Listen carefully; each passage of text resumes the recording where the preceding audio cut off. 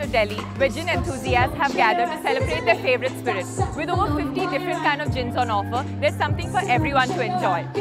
So let's take a look at the international as well as homegrown gin brands everyone's been talking about. These homegrown gin brands have gained popularity in recent years as more and more people are discovering the unique flavors and aromas developed in locally produced gin. Our margins, our revenues and the people attending Gin Explorers Club has doubled year on year and event on event. The first event we did in 2018, we started with 3,000 people. The next one we did in 2019 had about 6,000 people. The one we did in February 2020, again till 2020 we were a Delhi-based brand. In 2020 we got about 10 to 12,000 people.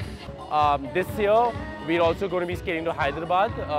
We're going to be doing 5 cities and maybe even venturing into 2-tier cities, because we believe that the profits in an IP actually made in 2-tier cities. And fortunately, I can proudly say the Gin Explorers Club has been a profitable festival from the first one ever done. With all of these amazing homegrown brands that are coming about, they now have a space to come interact with customers, tell them about their stories. You get to meet some of the distillers here as well.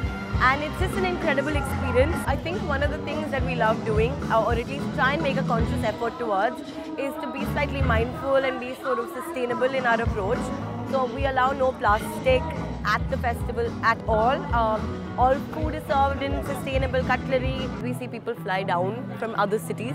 So you'll see a lot of people from Chandigarh. My grandfather usually comes down from Hyderabad to attend this one. Then I had to promise him, don't worry, Nana, we're coming to you this year. At the Gin Fest, attendees have the opportunity to not only sample various gin brands, but also attend workshops and masterclasses hosted by experts in the industry.